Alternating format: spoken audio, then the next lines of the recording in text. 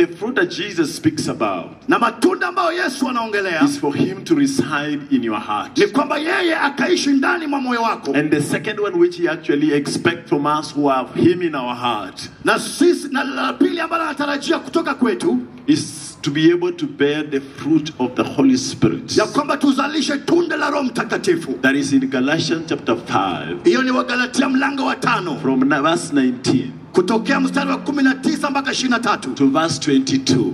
mpaka 22. And the Bible actually records some few things which I want to mention. Na Biblia inasema mambo mawili matatu ambayo nataka kusema. He tells us that actually you should be able to bear the fruit of love. Ya kwamba uweze kukua na tunda la upendo. He asks us actually to bear the fruit of joy. Tuwe pia na furaha. Joy is different from happiness. Furaha ni tofauti na furaha ingine hiyo mzuri. Now, joy is the deepest of happiness. I don't know how my interpreter will interpret that. Kufurahi ni deep kuliko kufurahi sana. You could be going through difficult times, Waweza kuwa unapitia wakati mgumu, but God gives you the joy of salvation. lakini Mungu anakupatia furaha ya wokovu wako. It comes with you knowing Christ. Inakuja kwa wewe kumjua Yesu Kristo. The fruit of the Holy Spirit is kindness. Tunda la Roho Mtakatifu ni wema. It is goodness. Uzuri. Ni uzuri. Faithfulness. Uaminifu. Gentleness. Ujendulnesi. And self-control. Na kiasi. Pigieni Bwana makofi mkalimani wangu. Hallelujah. Amen. Usifikirie kusimama hapa ni mchezo. Nakuambia. And the fig tree had a lot of leaves. Na huo mti ulikuwa na matawi mengi sana. But it had no joy. Lakini haikuwa na furaha. It had no kindness. Haikuwa na wema. It had no gentleness or all those that we mentioned. Hayo matunda yote tuliyoyataja hapa kweko. God is asking us. Mungu anatuuliza sisi. As many as are hearing my voice. Wote ambao wananisikiliza jioni ya leo. That we may bear fruits. Ya kwamba tuweze kuzalisha matunda. Let's not be people with leaves. Tusikue watu ambao wana matawi, urembo wa nje tu. Let's not be people that are actually just having an outward appearance. Watu ambao wana urembo wa nje tu. But emptiness in our heart. Lakini tupu ndani mwa moyo wetu. God wants us to be Christians that are lovable. Mungu anataka tuwe Wakristo ambao wanapendeza. People that love him so passionately. Watu ambao wanampenda kweli kweli kabisa. I'm sorry to say. Ninaomba msamaha kwa kusema hivi. That even Kenyans have loved our politicians so much. Wakenya wanapenda wanasiasa sana. You know, I put this truck here in the morning around 9 a.m. Tulileta lori hii karibu saa 3 asubuhi leo. But when some of you saw it is church. Na wakati wengine wenu waliopo na kwamba ni kanisa. You are not excited. Hamukufurahi. But if I came here with the president and we just passed. Na tulipopita hapa na rais. If we passed here with the president. Kama tungepita mali hapa na rais. Or governor. Ama na gavana. I can tell you the security would be finding how to ensure we get to. Kungekuwa hapa na wengi sana watu wa ulinzi.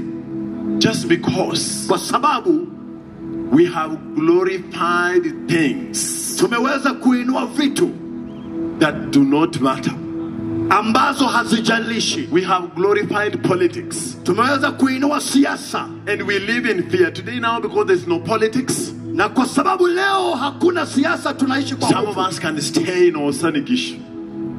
Some of us can stay in Eldoret. Wengine wetu tuweza ishi mji huu. But when we go almost that day of voting, we are living in fear. Tunapokaribia wakati wa kupiga kura tunaanza kuwa na uoga. Today I'm living with some of you who look like my neighbors who are good.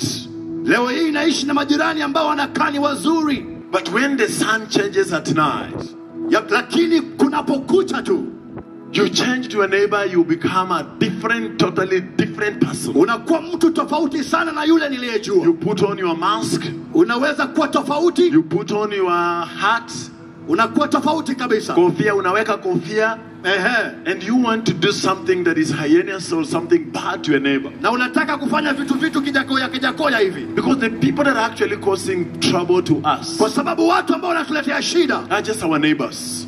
Ni majirani wetu. They just live along the road. Wanaishi kando kando mwa barabara. If Jesus would move, he would just move straight like he moved to the fig tree. Kama Yesu angeenda jinsi vile alivyoenda kwa mti wa kukujie wewe. But he will not find an iota of humanity. Hataweza kupata chochote ambacho chaonesha utu. He will not see any of the things he would say, this is a good Samaritan. Hatapata chochote ndani mwako ambacho kinaonesha kwamba wewe ni mtu mzuri. We have too many people. Kuna watu wengi sana. But they are just leaves. Lakini ni matawi tu. Hakuna matunda. No fruits at all. They have nothing to show that they are actually believers. Hawana chochote cha kuonesha kwamba wao ni waaminio. You can imagine. Waweza fikiri That even in the church we have to put on CCTVs. Ya kwamba hata kanisa ambapo kuna CCTVs. People are able to steal even from churches. Watu bado wanaweza kuiba simu na vitu zingine kwenye makanisa. It is that bad.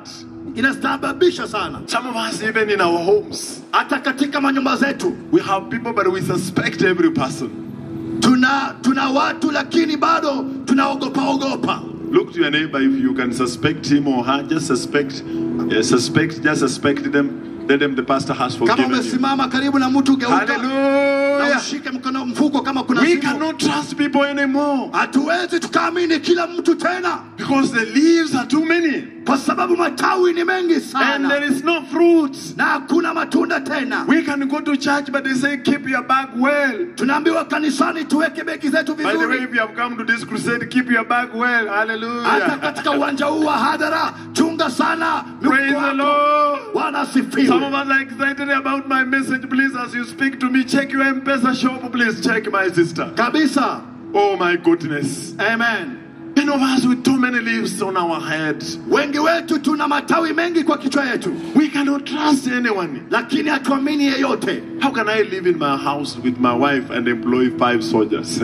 Nitawezaje kuishi mimi na mke wangu tu kwa nyumba na tuwe na mabawabu 5? Oh my goodness. Salvation is the solution. Wokovu ndio jibu. Or we will be cast like Jerusalem. Ama tutalaaniwa kama mji wa And we will be Yerusalemu. cast forever. Na tutaweza kulaaniwa milele.